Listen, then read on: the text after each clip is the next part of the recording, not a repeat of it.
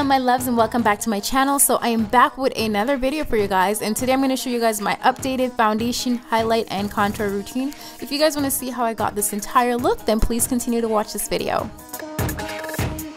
Let's get started. So to hydrate my skin, I'm going to apply some Fix Plus spray all over, and I like to use this to refresh and hydrate. Next, I'm going to apply my favorite primer. This is the Smashbox Photo Finish Primer. It's oil-free and it also helps to reduce the appearance of fine lines and pore, and it also gives my foundation a really nice, smooth, velvety finish. Okay, you guys, I must say I'm completely obsessed with this foundation. I've been using it for about 3 weeks now, and I'm just absolutely loving it. It is amazing. It's a matte finish, and it also is full coverage. And to me, it doesn't feel heavy at all. I just really love the coverage of this foundation. Now, to apply my foundation, I'm using a buffing brush, and this one is from Coastal Scents, I believe. Now, after I apply with the brush, I like to go in with my Real Technique sponge or my Beauty Blender sponge. It doesn't matter. Those two are my favorite. And my sponge is a little bit on the damp side, so it's not soaking wet, so you want to make sure your sponge is a little damp. Now this will ensure that the foundation is evenly distributed all over the face and it has a nice flawless finish. Next, I'm going to do some color correcting. So I do have dark circles under my eyes, a little bit of darkness right by the sides of my lips. So I'm going to go into the Anastasia Beverly Hills Cream Contour Kit, and this is in the this is the dark kit, and I'm going to grab the shade Coral. So it's kind of like an orangey peach tone, and it's just going to cancel out any darkness. And I'm going to go in with my damp Beauty Blender sponge. Now you guys are not going to see me do a highlight contour with this product right away, because to be honest with you, I'm not loving it 100%. But if you guys want to see a video with it, I will do that. The reason why I'm not really loving it so much, because I find that the product is a little bit on the dry side. Next, I'll be using the Kevyn Aucoin Skin Enhancer, and I think this is in the shade oh my god, I can't talk, SX08 or SX07. I'm not sure, and I just love using this to highlight. I love the formulation. It blends really, really well. Now, when you're highlighting, you want to use a product that is about a couple shades lighter than your skin tone. So that is exactly what I'm doing. I'm using something that is a few shades lighter. I think it's like 2 to 3 shades lighter than my skin tone. And I applied under my eyes to brighten up my eye area, and I also place this on my chin, as well as my center of my forehead, down the bridge of my nose, and also around my lips and cupid's bow area. And this will make my lips appear a bit rounder and fuller. I do like that look. Now, to apply the product, I like to use the Real Techniques foundation brush. Next, I'll be using the black Opal foundation stick. This is in the shade Hazelnut. So it's about 2 shades darker than my skin tone. And I use this quite a lot for my cream contour. You can also use a concealer or foundation. I'm going to apply it in the hollows of my cheek. This will create the illusion of higher cheekbones. Along my jawline, this will also slim down my face a bit as well. And along my forehead and down the sides of my nose to give my nose a slimmer appearance. Now, by contouring the face, this will add definition and dimension. Now, just for the sake of this video, I'm just going to show you guys like my face, what it looks like when it's highlight and contour with the products on it. But usually what I would do normally is I would put the highlighter on first, the Kevyn Aucoin, and I blend it out right away, because I find that it's a lot easier for me to blend it right away because it dries really fast. But just for the sake of this video, I'm just going to show you guys. So I'm going to go in with 2 damp sponges, and I use 2 because one I use for my highlight, one I use for the contour. So I'm using the Real Technique blending sponge. It's a little bit on the damp side. Like I mentioned before, I always use my sponges damp, and I'm just gonna blend out the highlighted areas. I absolutely love highlighting and contouring with cream products. For me, I find that it's a lot easier. I know some people say it's harder when you're a beginner, but to me, I find that cream is just so much easier to work with, because with powder, it's like one wrong move and it's just over. So you just want to take your time with it and just blend. It does take a bit of practice to get the hang of it.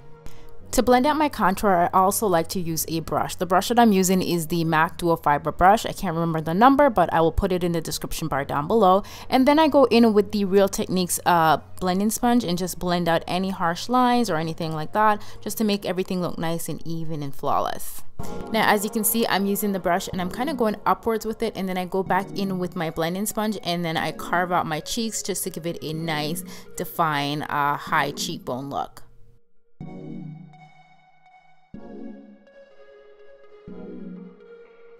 And also to create a higher cheekbone, I like to go back into the lighter concealer and just apply it under where I placed the contour under my cheekbone, just to lift my cheekbone and make them look higher. And then I'm going to go in with the dual fiber brush and blend out the contour along my jawline. And I completely forgot to mention to you guys that I do use a small amount of foundation on my sponge. So I apply a small amount of foundation just to help to blend out the contour, just so we don't have any harsh contour lines. Moving on to powder. To set the highlighted ears, I'm using the Merceier Invisible Loose Powder, and I'm going to use one of these puffer thingies to apply. I don't exactly know what it's called, but I got it at my local drugstore.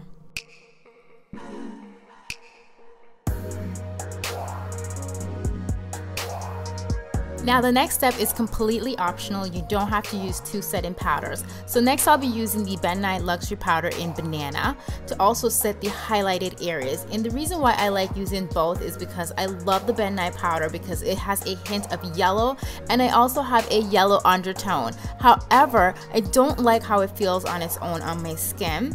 And as for the Merceier powder, it just feels really nice and soft, just like it says, like invisible loose powder. It just feels amazing. However, the powder is white and I can't just use a white translucent all over my face. Next, I'm going to fill in my brows, and I'm using the Anastasia Beverly Hills Brow Wiz Pencil in dark brown. And I'm also letting the powder sit on my face, as you can see. And this is called cooking. Now, to cook your makeup is a term that is used by drag queens. The benefit of cooking your makeup is to let your body's warmth heat up your makeup, melting it. As your makeup oxidizes, it settles and changes color and texture. So you end up with a smoother, poreless finish. And I absolutely love the finish of letting my makeup sit on my face for I usually let it sit for about maybe 10 to 20 minutes, but just for this video's sake, I think I only had it on for like 10 minutes. And of course, I'm going to go ahead and use a powder brush just to dust away any excess powder. Then I'm going to go into my MAC Studio Fix Powder NC45, and I'm just going to apply it in the areas that I didn't highlight, just to bring the color back into my skin. Next, I'm going to move on to liner, and I'm going to use the Tartiest Tarte Paint Liner, and I'm going to line my top lash line with this using the angle brush. And oh my gosh, you guys, isn't that the worst when you're putting on liner? I guess I had some of the gel liner on my fingers, and I got it on my face, and I'm just going to use a wet wipe just to wipe it away, but I don't recommend using something wet. Try to use like a cotton swab if this ever happens to you, because it might take off a foundation and that would really suck. But anyways, going back to the liner, so yes, I'm lining the top lash line and creating a wing.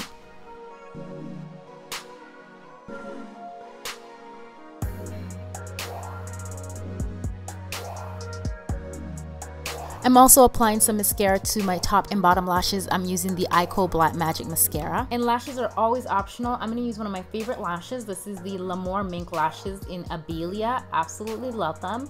And then I'm going to go into my Amrezy palette, and I'm going to grab the eyeshadow Caramel, and I'm just going to apply this all over the eyelid. And then for the inner corner of my eyes, I'm going to take the MAC Loose Pigment in Naked just to brighten up the eyes a bit and just place it in the inner corner using a pencil brush.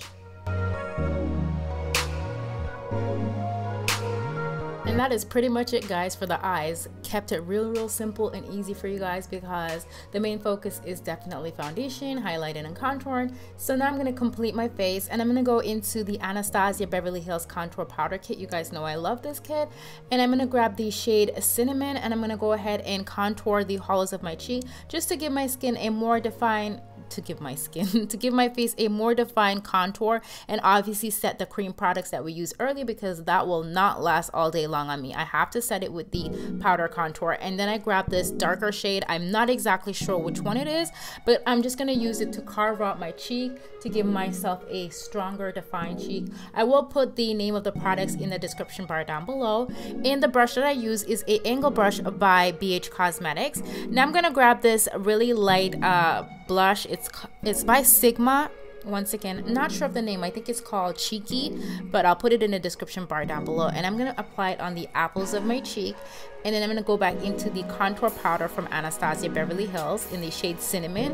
And I'm just going to run it along the sides of my nose. And then I'm going to go with my blending sponge just to blend it out so it doesn't look harsh. Next, I'll be taking the Makeup Forever Pro Sculpting Duo, and I must say it is growing on me. I'm starting to like this product. I like the bronzer more, and this one is actually in the shade number 2, and I use it for the bronzer. And then I'm going to take a fan brush. I'm obsessed with this fan brush. I got it at my local drugstore. It's from a brand called Quo, and I'm just going to use the shimmer and highlight the highest point of my cheekbones. And yes, I'm going to go into my Bobbi Brown Bronze Glow because I love it so much. I love the glow.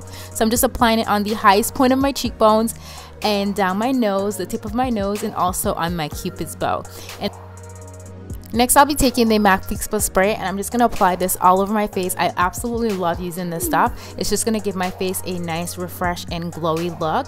And then I'm gonna go in with one of my favorite lip pencil. This is MAC Hover Lip Pencil, and I'm gonna apply it all over my lips today.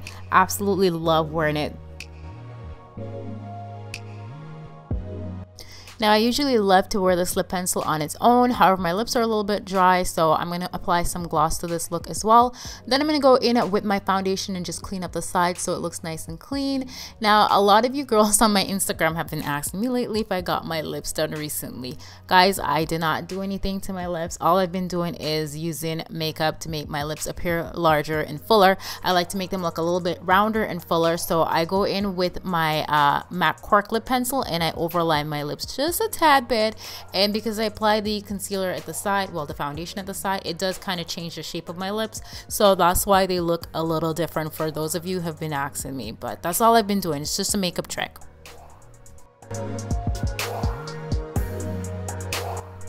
So this is pretty much the completed look. Now, once my face is completed, I'm going to go in and set my makeup with my Urban Decay setting spray. And this is going to ensure that my makeup lasts all day, all night long, and I can go swimming. I'm just kidding. I can't even swim, and I'm not going to go swimming in makeup, especially not this much makeup. But yeah, this is the completed look. I really hope you guys enjoyed this look. Please thumbs this video up if you like, and I will see you guys in another video very, very soon. I love you guys. Bye. He was sleeping the whole time I was doing the tutorial, and now that I'm doing the intro, he's wide awake. Wide awake to start trouble, right? Yes.